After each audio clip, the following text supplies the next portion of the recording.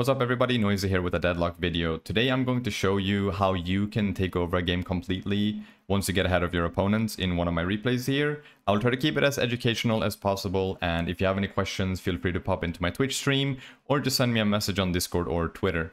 Alright, so let's get right into this replay. So the whole point of this replay is to show you how to take advantage of your leads and just how to always stay active in your games. At the start of the game, you definitely want to just focus on farm. You can poke a bit here and there and you can punish the enemies if they do mistakes, which you will see. But the main thing is just to farm. I like to go into the veil here and shoot the first minion that I see and then go in for the punch to make sure that it doesn't get denied. Warden does have the same idea, so I just have to get out of there and instantly try to farm. I go for this minion here, but Yamato punishes me with a punch, and her one ability chunks me quite low here, to be honest, and it just forces me to play back. Just focusing on farm here with my teammate. My Vindicta is quite healthy, so there's not too much to worry about. I do, in case you're wondering what build I'm running on Shiv, I made my own. I'll post a screenshot on the screen right now, and you can also search for it in-game. It's mostly gun-based. I'm not a big fan of the spirit build on Shiv, as I feel it falls off too much in the late game, and if you get caught, it gets super hard. So I prefer playing around this gun and building around that. My Vindicta gets the Yamato quite low here. They're playing way too aggressive, to be honest, and they don't understand how much kill potential we actually have in a lane. They're both super low. I know I can kill the Warden here, and I know that I can't chase the Yamato, but my Vindicta can. So I just get straight back to farming, as that's the #1 priority, and I let my Vindicta deal with the Yamato here. We could be focusing the tower here in terms of just damaging it and getting it lower, but I make a call to just take the wave in order to deny the enemy laners as much as possible. We get the minions down, sorry, the troopers as they're called in this game, and I go back for my first buy. On Shiv, if I'm winning the lane and I'm getting quite a bit of souls over the enemy laners, I like to rush Suppressor first. It's such a crazy item in lane, because when you throw your knife, you proc Suppressor, and Suppressor reduces their fire rate by 25%. And one of your main sources of damage, especially in the early game, is your gun. And shooting that 25% slower, it feels so bad. It gives you such a big advantage in lane on Shiv if you can do that. If the lane is harder, then you can always go the green items. You can go extra regen, extra health. You can even buy a healing right if you feel like you need to, but if you do end up in a lane like this where we manage to just secure 2 kills early on and just get a massive lead, you can just rush Suppressor and just take the lane from there. While farming with my teammate here, just trying to deny as much as possible and just keeping the enemies behind their tower so they can't really do much. While doing this, I'm keeping an eye on the minimap to make sure that we're not getting ganked. The lane next to us has a Kelvin and a 7. Kelvin ganks can be a bit scary, as he got buffed recently. His beam slows you by 80%, which is kind of crazy.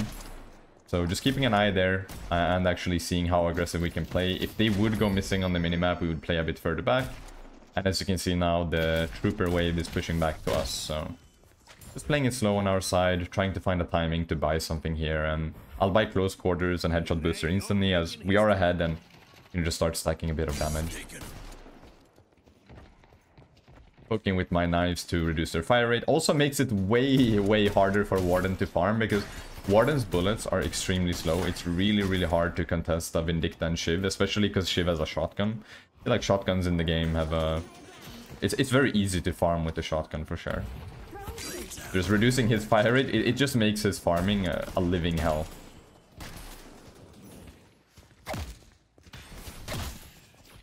Just playing through the laning phase here. Our goal right now, honestly, since we are quite a bit ahead, is to just push them as far back as possible and try to get the tower down as soon as possible. One nice thing, or one thing that you should be keeping track of, is the souls up here of the enemy. You need 3,000 souls in order to get your ultimate ability. So if you get 3,000 souls before the enemy laners, you have a very big advantage in lane, and they have to respect that. Especially now that they're laning against a Shiv and Vindicta, which both have executes. I can execute with my ultimate ability, and Vindicta also does bonus damage with her sniper shot at a certain threshold. So they really have to respect both of us now. We both have our ultimate, and I just go back and buy some green items. I don't really need more damage right now. I'm just building a bit of HP and extra stamina so I can move faster and catch people off guard. And right now we're roughly, I would say, about 1,000 souls ahead in lane. One interesting thing is that kills in lane, actually, they don't give you a lot of souls. Like a lot of people think that focusing on kills is the way to win in lane, but you don't really gain much. And especially after the first kill you get, they can just zipline speed back to lane and they don't lose much at all. So just focusing on farm and poking, I think, is more important. And especially if you get them low and you force them to go back to base to heal, that is essentially worth more than a kill, because you will deny them more farm, and I think that you'll get more souls in the long run.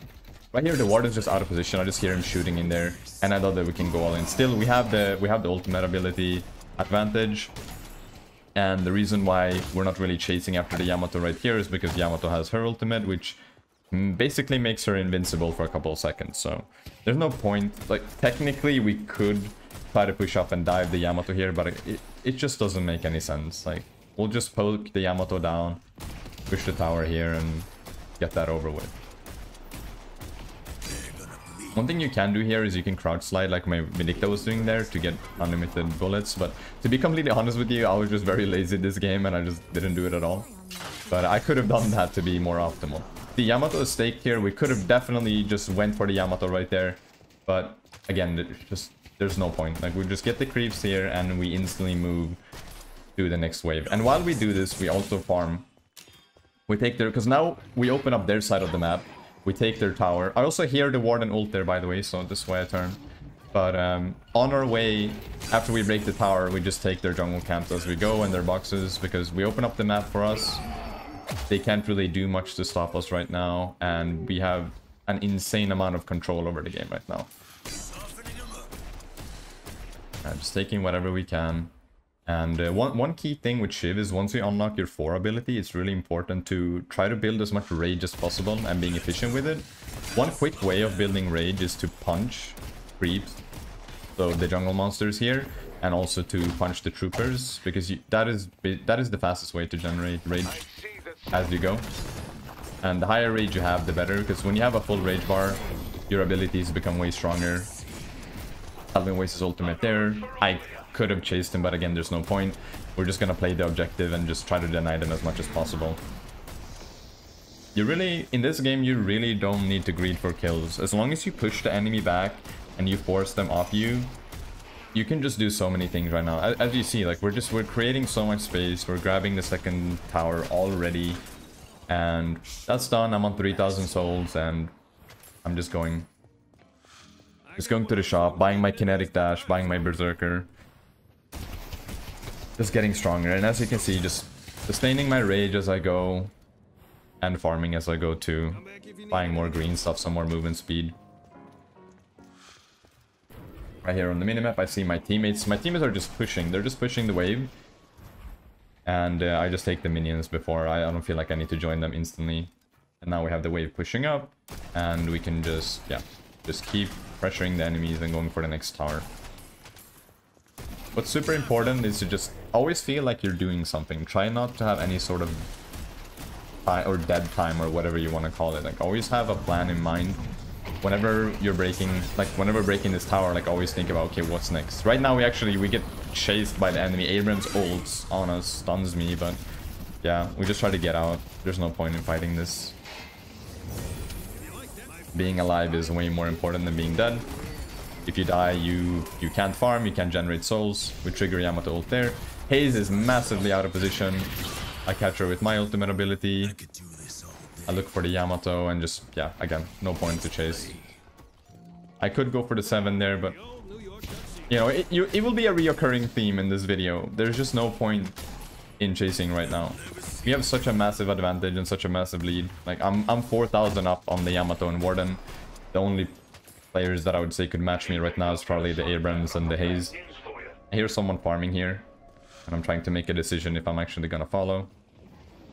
I make the decision to just deny some troopers. I see the Kelvin, try to scare him off. He gets staked by the Vindicta. He's forced to pop his ult, and then I'm just taking the fight here. Kelvin dies. That's another thing to think about. Whenever you are behind and you know that the enemy team is stronger, you really need to respect distance. The Kelvin did not respect the Vindicta there at all. He got staked and stunned to the ground, which enabled me to just catch him. And he had to force his ult out, and we essentially we get to push the Walker here and deal an enormous amount of damage to it. And even though I'm very far ahead right now, I'm still respecting distance and the opponents. We could have overstayed and possibly died for the Walker, but we want to stay alive and we want to stay active on the map, so we keep our farm consistent. Also break boxes as you go, break the golden urns too, because they give you permanent buffs throughout the game. Everything adds up. So if there is any downtime, if you're just pushing a wave and all the troopers are dead, just go for some boxes. Trying to scare the Abrams away here. The next goal is just to try to get the walkers down, generate extra souls for the team, and to unlock more flex slots. The Abrams is playing super aggressively. He's not respecting the space at all. I understand that he wants to get the farm, but he's losing a lot by just staying. Stappen joins him. We respect their space. Abrams ults in. I'm just trying to get out and sustain myself. My Vindicta's about to join me. We're in a 2v3. I could have parried Abrams right there, but I did not react to it. Still trying to put that into my brain. Whenever you do so if you go into the sandbox or whenever you're in game, guys, whenever you charge up a punch, it does a very distinct sound, and that sound should be a cue for you to parry. So for those of you who don't know, you can parry in this game. So the default keybind for punch is Q, and the default keybind for parry is F. If you press F when somebody punches you, they get stunned for a couple seconds, and you can deal a lot of damage to them. I saw that Haze was out of position on the minimap, which is why I teleported over. I called for my Mo to follow me, and we just chased down the Haze. I go back to ensure that the minion wave is pushing. And I push this wave as well, because we just killed Haze. There's not really gonna be anyone contesting. We've spotted several players on the minimap, so no point. You can just grab the wave and go back. And whenever you're pushing waves, it will always force someone to go there. You can see that 7 is in the area, and he's forced to be stuck on the bottom left walker on the minimap right now. Haze, we don't know this information yet, but you see Haze is also forced to just join that. Which means that, you know, we just delivered the urn for free. And I see that my McGuinness is close to Abrams, and I can just teleport right here. The teleporter is open at 10 minutes, and they recently added this teleport here in the most recent patch, and you can just teleport between each sides of the map. It's super, super good to just be fast and be efficient. It looks like my McGuinness pushed Abrams away, and I make the call to just get the walker here. I am very stacked on cash, so it's good to for me to go back and buy something right now. It's important to not hold your money for too long, which is a very common mistake in this game. If you have money and you can spend it, definitely try to do so. Obviously, don't sacrifice other objectives just to go and buy, but if you do have the opportunity, just try to spend your money, because items is what's gonna make you stronger than the enemy team. Of course, you get levels with souls and your character gets stronger, right? But try to just spend that money whenever you can, especially if there's downtime. I mean, there's nothing really for me to do on the map right now, so I'm just going to the shop to spend. I buy a slowing hex, because if I catch someone in a 1v1 fight, they can't escape. It's impossible for them right now. I throw my knife, I trigger my suppressor, their fire rate goes down, I put slowing hex on them, and they cannot escape. Right now, with us so far ahead, and I'm just so farmed this game, and so strong in terms of items, there's not super much to do on the map. The goal is just to grab the walkers and try to punish the enemy team as much as possible. We have about a 20,000 soul lead right now at 15 minutes, which is a crazy lead, and I feel like a lot of this advantage was created in the early game with us winning our lane very hard, just making sure that we outfarm, and then just pushing that lead and getting all the tier 1 towers. I do make a massive mistake here. I'm going to skip forward a bit with the death there. I don't want to waste too much of your time. But I do make a massive mistake there. I thought that my teammates would be staying on the walker as we had the minion wave pushing up. But they didn't stay, and I committed to a fight that I shouldn't have. I think that is probably the only major mistake that I have this game. But I reflected a lot on that. It just wasn't worth it. There was no point in me doing that. I'm coming back here. I see that my team is in a fight. I'm thinking to myself, if it is winnable, I try to just hover around the enemy team. You see, I'm not really fully committing to going in. Elvin ults and Haze just... I have no clue why the Haze runs into this hallway. Shiv is extremely strong in hallways, by the way. Because when you have a full rage meter and you dash, you essentially get a second dash right behind you that deals a lot of damage. And it's so easy to hit the opponents in hallways, so... If there's fights in tight spaces and you're strong on Shiv, you're ahead of the enemy team, and you have a full rage bar, you just send it. Just dash through, do a lot of damage, and just go. Also, I've been getting a lot of questions as to if it's worth to go Heroic Aura or Warp Stone on Shiv, and I would say it's very situational. But I really like Heroic Aura because, first of all, it increases the troopers' attack speed around you actively whenever you're just around them. So it's super easy to push waves.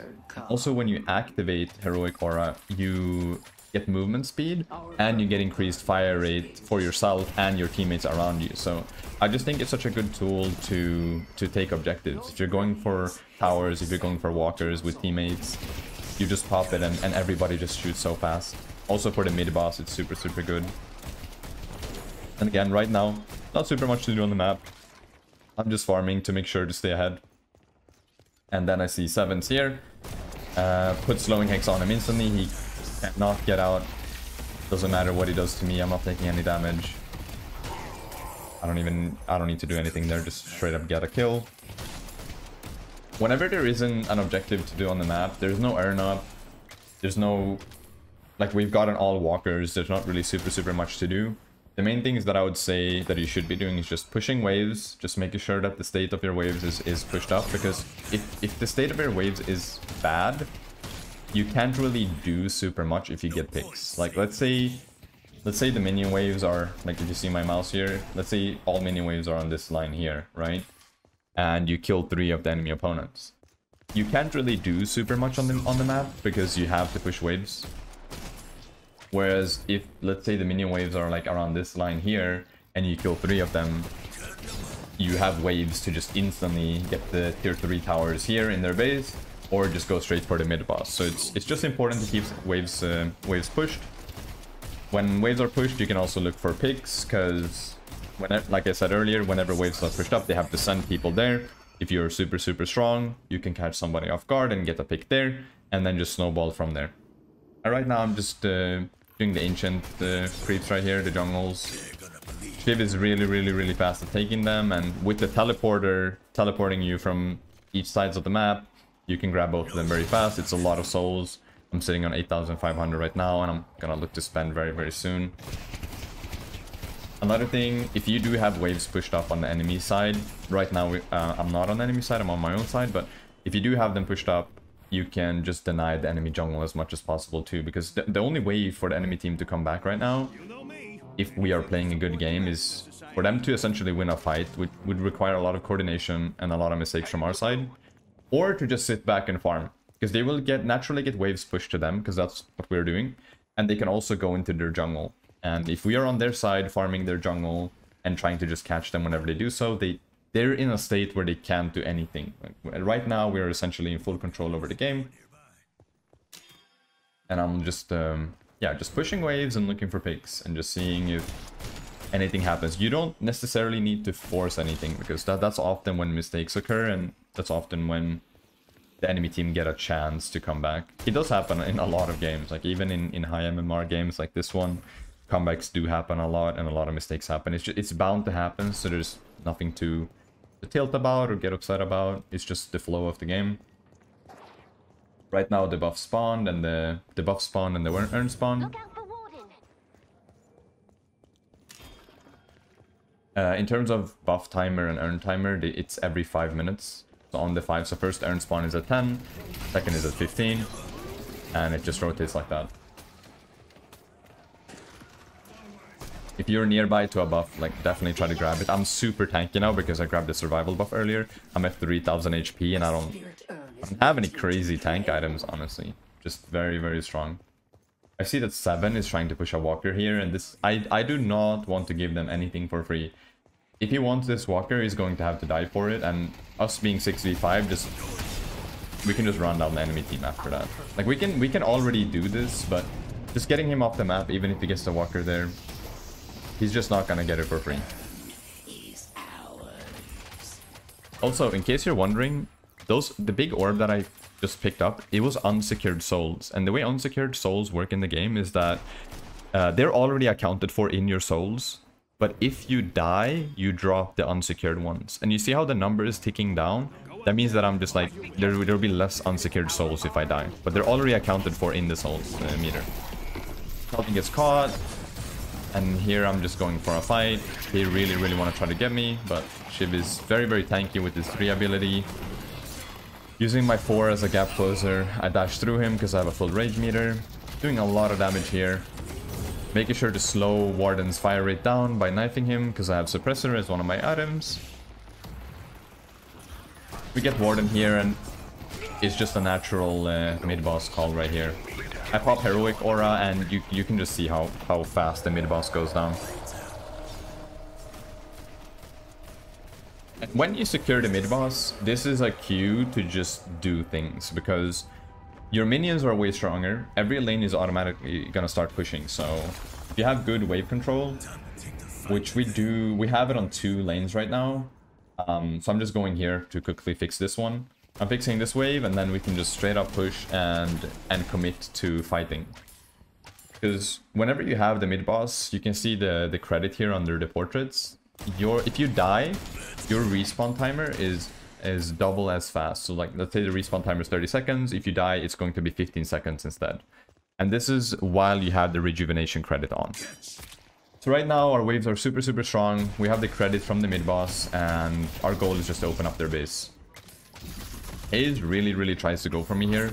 I get slapped, and we're going into a big fight here. Mo gets caught. We're in a 6v5 or 5v6, but we are way stronger. I dash through everyone. I do a lot of damage. Calvin ults, which kinda griefs them. I would have died if he doesn't ult there, I'm pretty sure.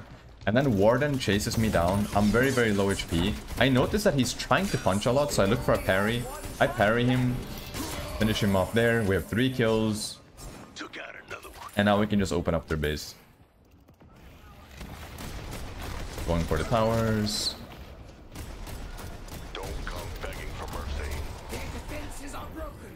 Abrams is up there. We're gonna go into their base and look to take the shrines and the patron. So one thing, whenever you're in the enemy's base, you definitely want to try to get a shrine if you have the number advantage, or if you're strong enough. At least get 1 shrine.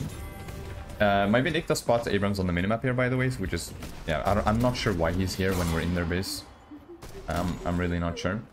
But just grabbing these towers whenever you can is super important as well, because if somebody would die on your team now, they can zipline super fast. So downing those towers, the tier 3 towers, the guardian towers, you get a free zipline boost every time you go on that lane. So just having that available, it's very nice. And it goes both ways. So like going back here to our base and going into their base is going to be super fast. So if you feel like you can't end the game, just get at least 1 shrine to unlock the flex slot, and then go for the tier 3 towers on your way out if the enemy team allows you to.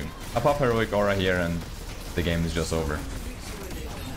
If you have any questions, just feel free to pop it in the comments down below. You can message me on Discord or Twitter as well, and I hope that you learned something from this one, and that you see how quickly you can take over a game with good decision making.